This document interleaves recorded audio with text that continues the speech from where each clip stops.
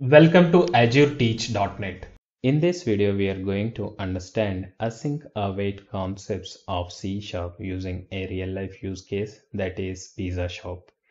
Please note that the example that I am going to give is for absolute beginners only.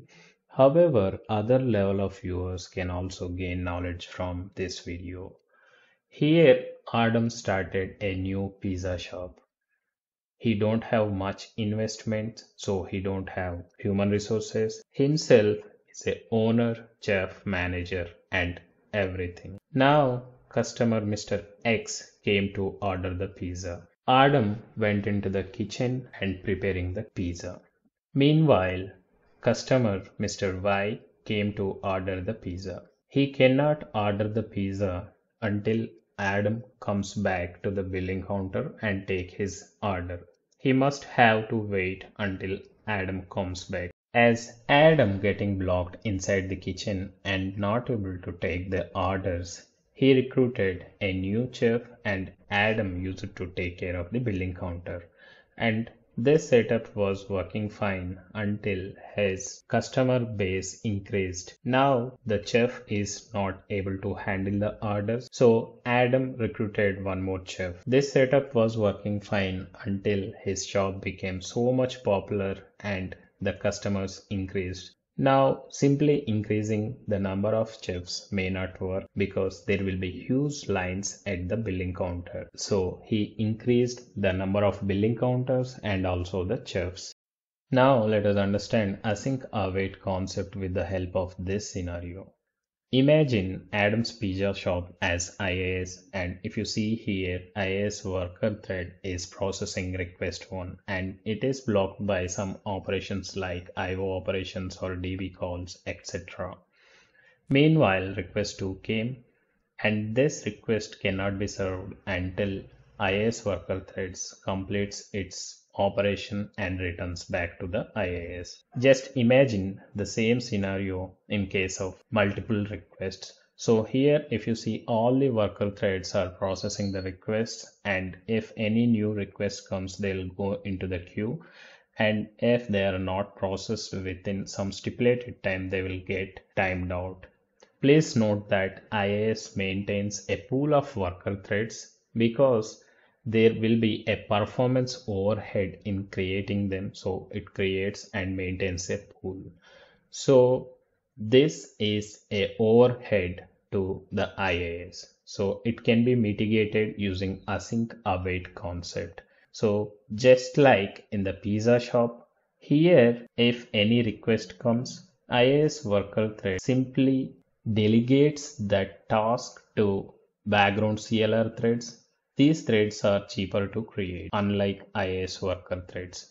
So here if you see, the first IAS worker thread is delegating the order info or the task to the third CLR thread, and this is called as context switching. And after delegating this work to the background CLR thread, it returns back to the pool. Now, once the background CLR thread finishes the operation, it will return back the response to any of the IAS worker thread that is free. Please note that in our example, the first IAS worker thread delegated the work to this thread, but here if you see, this is returning the response to the fourth IAS worker thread. Now let us understand this concept programmatically. Here I have created a console application, and this is not a complicated program, this is a very easy program.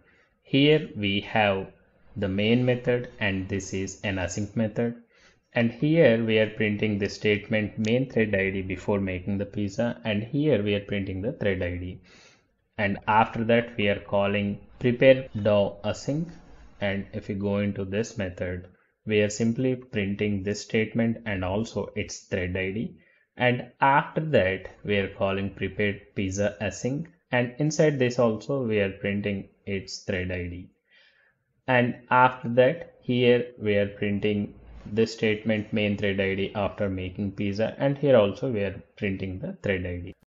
There is a misconception that if we use async await keywords, it will create a new thread and that thread will do the processing. But that is wrong.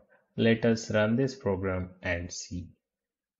So here the program is running, and if you see, though we have used async await keywords everywhere in our program, all this processing was done by only one thread, that is thread ID 1. So what is the purpose of having async await keywords over here? So if you remember when we discussed about the pizza shop, I told you about the blocking operation. So here if you see, we don't have any blocking operations. So that is the reason the task scheduler of .NET Framework is not creating any threads. Now let us modify this program a bit. Now I have added a delay of 2000 milliseconds inside this prepare pizza async method. This is because just to mimic that this method is having a blocking operation. I'm running this program now, and here now it is waiting for 2 seconds, and after that if you see, initially this program was started by thread 1, and when you see the delay inside prepare pizza async method, it created one more thread and the main thread returned back to the pool. Now thread 4 processed that method, and after that the same thread processed the main method also. If you run this program in your machine, you may see different results because this all depends on the processor and also the number of cores. Also, there are so many other parameters. If this video is helpful to you, please like this video, provide your feedback in comments, and also subscribe to the channel. Thank you.